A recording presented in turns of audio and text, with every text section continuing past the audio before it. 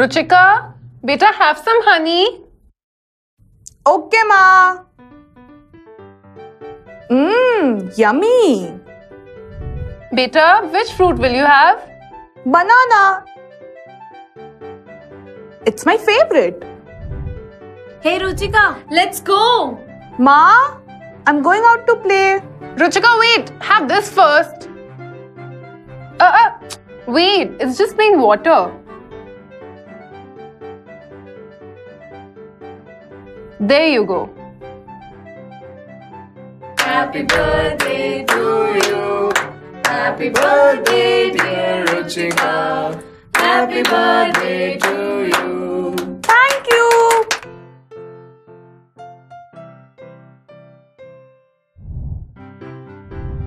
Ruchika, finish your meal before going to bed. Okay, Ma. Good night. Good night. Okay, let's start our discussion by talking about my favorite thing, food. After all, it is impossible to talk about carbohydrates without talking about food. You've probably heard of people avoiding carbs to stay in shape, or even that carbs are bad for you and bad for your health. Well, maybe. But let me ask you, how many of you like eating desserts? You know, I really love cakes and desserts, and I'm sure most of you do as well. But not just cakes, there's cookies, sweets, toffees, chocolates, sometimes even fruits when I feel a little guilty. Now, what do these food items have in common? Sugar, right? They all have sugar in some form or another. And when I say sugar, many of you would be thinking about the crystals that we use in our daily lives. I'm here to tell you that is only one among many types of sugars called sucrose. In fact, every single food item that we listed is made up of a different type of sugar, like fructose in fruits, or if you have glucon-D, there's glucose in that. If that's not interesting enough, even our blood, the blood that flows through our veins, is basically made of some sugars. Now, you may be watching your weight or trying to evade desserts, but what about rice or wheat or even fiber in raw leafy vegetables? Can you avoid all of this or evade all of these?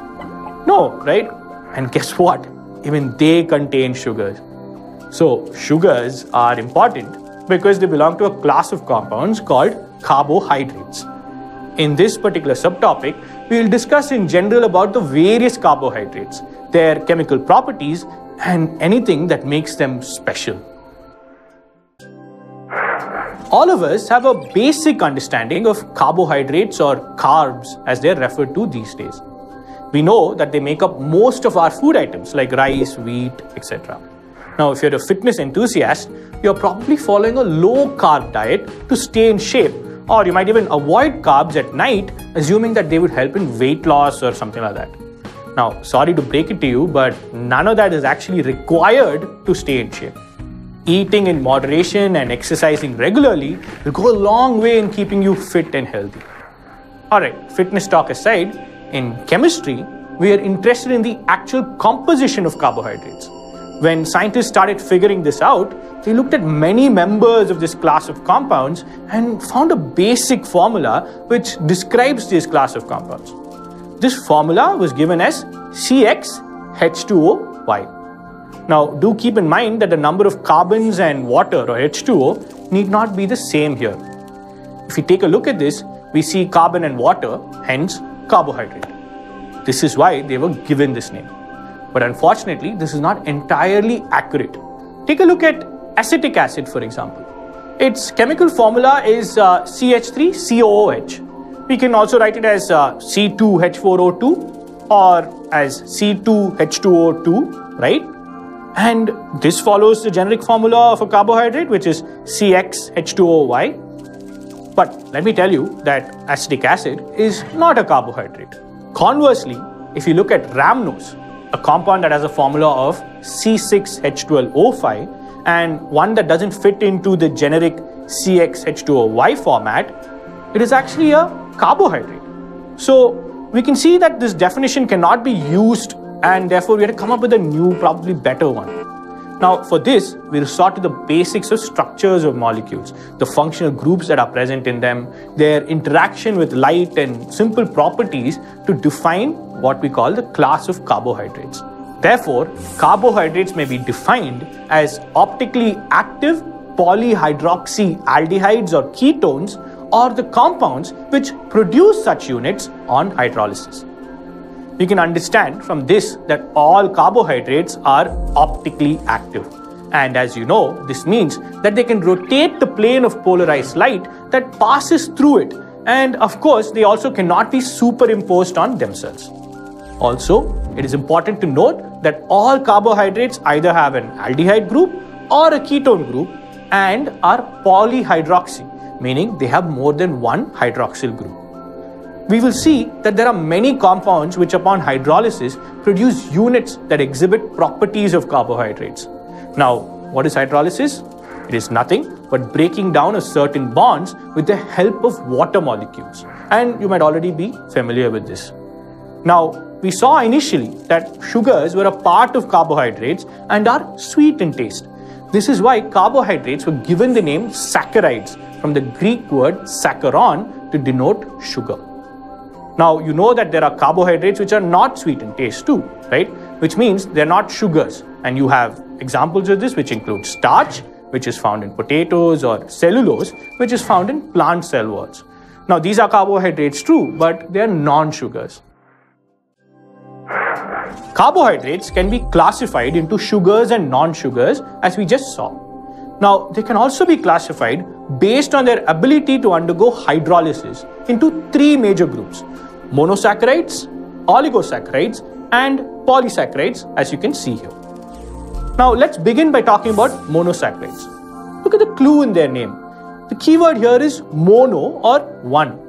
A carbohydrate that cannot be hydrolyzed further to give simpler units of polyhydroxyaldehyde or ketone is called a monosaccharide. As the name suggests, they are made up of just one saccharide unit.